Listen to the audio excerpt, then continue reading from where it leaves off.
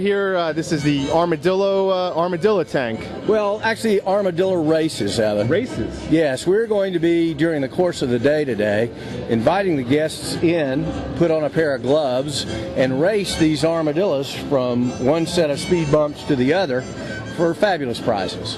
That sounds like quite a race. It does help to have a couple of beers first. Oh, is that right? It does. It does. How long have you been working with these creatures for?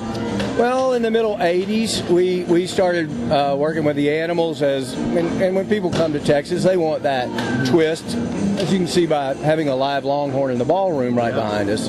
They want a little twist, a little taste of Texas, and it doesn't get much more Texas than armadillos. So armadillos are native to Texas? Actually, they were in the 1830s. They're considered native, yes, but they're expanding range faster than any mammal in the history of the world.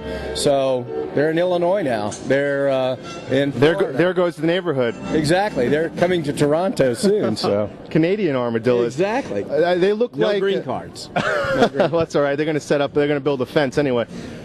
I mean, no offense, but they look like mice in body armor. Well, that's an interesting observation there, Evan. But they're sort of armored pigs. Armored pigs. Yeah, they're related to anteaters and sloths, and they eat bugs and grubs and worms, and so they burrow and dig with long nails. Hey, Brooke, grab an armadillo for me. Flip it on. We'll show Evan here. We'll get Brooke to bring you over one. Okay. All of these animals, they're our #1 roadkill in the South.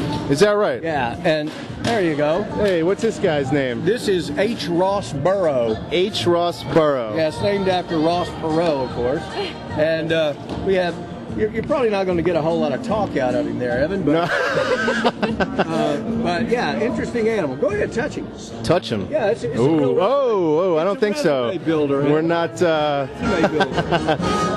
cool.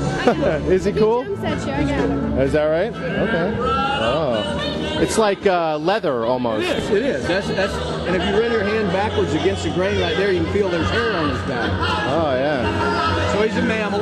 They always have 4 identically sexed quadruplets when they have babies. 4 every time? Every time. So, and they're curing leprosy worldwide too. Really? Yeah, their body temperature is very closely aligned to ours, and so they use them in leprosy research, and it's not a death sentence anymore to have leprosy. The nails are very long. They're a digging animal. They live 15 feet underground. So, you can set him down, Brooks. Hey, New Yorker. New Yorker. Man, this is good for you. Well, this is cool. Well, y'all have to come back and interview one of the race participants over here. When we get a few more folks in the room, listen for a big siren, and when the siren comes, come on over and you can interview some of the participants in the race. Okay. It's a unique sport, and like I said, a couple of beers usually helps. Okay, well, we'll certainly be back for that. Sparky, thanks a lot. Evan. Okay.